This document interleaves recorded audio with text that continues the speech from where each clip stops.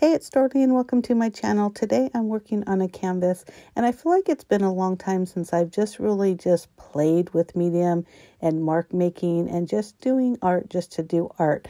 So I am actually going to be doing, a few different layers and starting off with just adding some random papers onto the canvas. And I'm just using some Mod Podge or any kind of decoupage glue would work.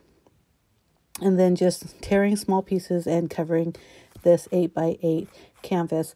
I'm going to be teaching a in-person class, which I'm actually really excited about at my work. I work for a school district and we're having a professional development day. And I kind of volunteered to do something like this with some of our employees. So I'm super excited. And I wanted to just kind of go through my process and my thoughts and kind of write everything down, judge how long it takes, things like that. Now, of course, I super speeded on this video, so the video is not a good indication on the time, but obviously I kept track in real time. So I just grabbed a bunch of random papers that I have in my junk journaling supplies, and this is used envelopes, the beautiful black and white botanical looking print was actually paper that was covering our copier paper. So I just thought it was so odd and I had to keep every single one of those wrappers. It's so pretty. But I tried to keep most of the paper on the front of the canvas, but of course some of it spills over, which is fine. And I just put more of the decoupage glue or Mod Podge and made sure that that's all stuck down. So once this layer dried, and I didn't use a heat gun on it because, like I said, I really was keeping track of the time and how long it took me. But again, cut that stuff out for your so you don't have to watch glue dry. So now the next layer, I'm adding the mark. So I just grabbed some just random colors of paint. I always stick with the yellow because I always feel like yellow should be used in everything. Pink, favorite color. And then I used an olive green, which I just love that color combination. It just will look so pretty. And I grabbed a lot of these like garbage, junk things that I used to use all the time to make these marks. And I, like I said, love the fact that I got to play with those kind of things again. So I had some like a tissue roll, which is actually from a tape, like a masking tape kind of thing, but a smaller one. That little white one right there is a adding machine roll, the middle part of that. And what I did on a lot of that is I added the yellow paint and then kind of stamped it, if you want to call it that white, like I said, rolling, not rolling paper, oh my God, receipt paper, and kind of stamped off.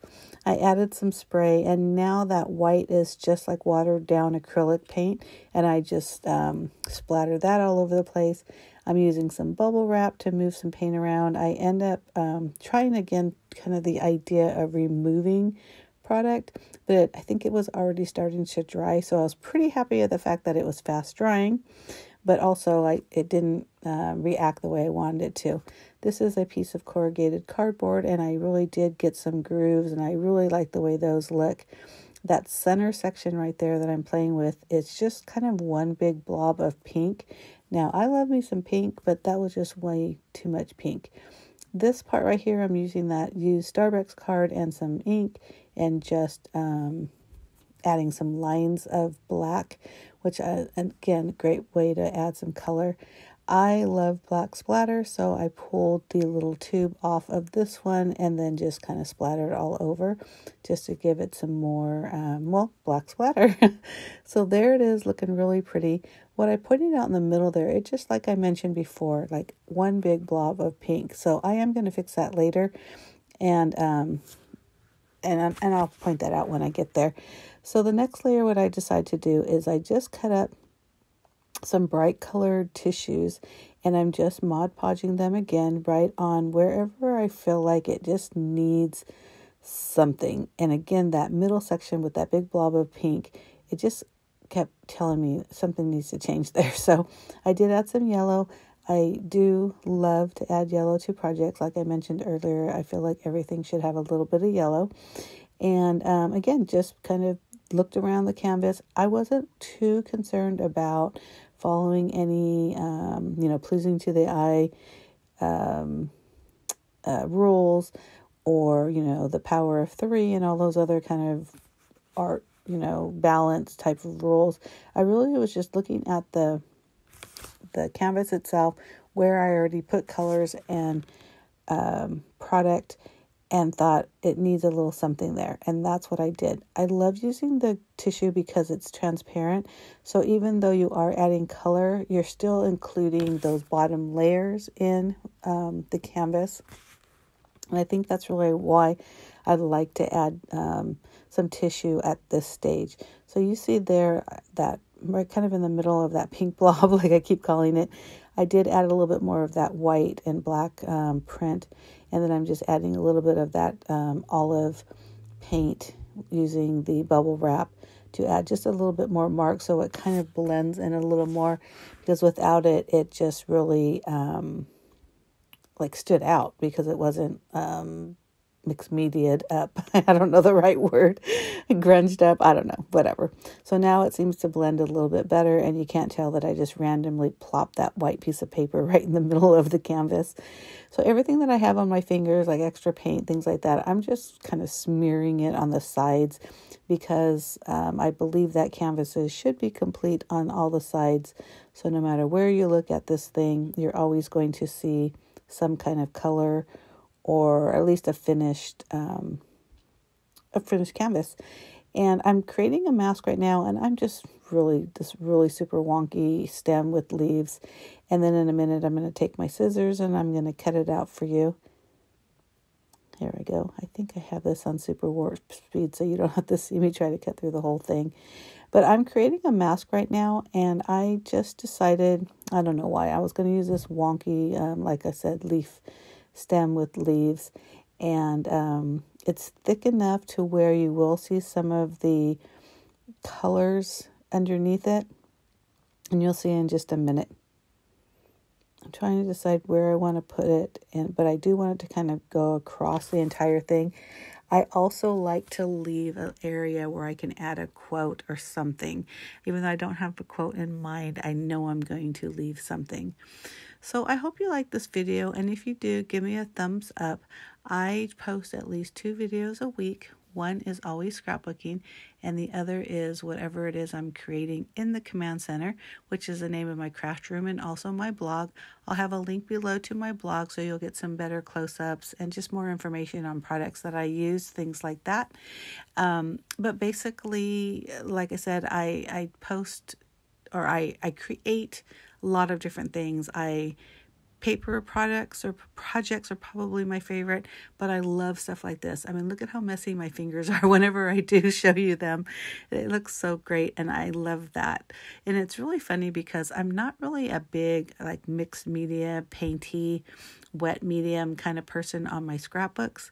I'm pretty basic actually, but I love mixed media on canvases, also in my junk journal, which I also have a playlist for, so you can feel free to look through those. But again, I do hope you decide to subscribe. I believe you'll like some of my crafty goodies. And also, if you leave me a comment, I'll definitely respond if you have any questions or just wondering what it is I'm doing, if I'm not explaining it enough, things like that. So another thing that I really like about this type of canvas art is, you see how chunky everything is? With all those layers and those tissues and those papers, it all kind of just crumbles. And so that gives another dimension to the canvas. And I think it just adds so much interest, and it's so pretty. I just went ahead and grabbed a white paint marker, and I'm just adding lines, whatever I see fit, polka dots here and there. I'm kind of thickening those out a little bit. Just something to further embellish that part that is left over after masking it with the black paint. I've also done this where I've masked it with white paint, but I think I wanted to do black because it really definitely stands out more using a black paint. But either one would be perfectly fine. And I it's just so pretty. And look at how, if you paid attention to what this canvas looked like prior to, masking and everything, like I mentioned, I wasn't too worried about, the balance and the those kind of things, because I knew I was doing something like this. But it's so kind of like a hot mess, really. But then you mask it with something and it just looks so pretty. And I love how you can see all the different colors, but it's not so overwhelming because now it's just underneath it, like an image in a sense. And I just use a black paint pen, a white one, and right now I'm using a gold one. And again, I'm just adding a little bit more marks here and there, a little bit more specific to the design at this point, where when we were mark making earlier, it was just random, basically just getting color and some interest to the canvas. And at this point, like I said, it's a little bit more intentional. I do not like the top of this little leafy thing that I made because it looks like it's supposed to be some sort of flower or something, but it definitely does not look like it's a flower. So I may work on that later, but for now it is what it is, and I'm not going to redo or paint over that portion. But once you get done kind of adding all your little marks and your little designs, and you're just embellishing it, it just takes a life of its own. And again, I just really love it. And I hope you agree. And if you do, give me a thumbs up. Make sure you hit subscribe. And thank you so much for watching. Bye.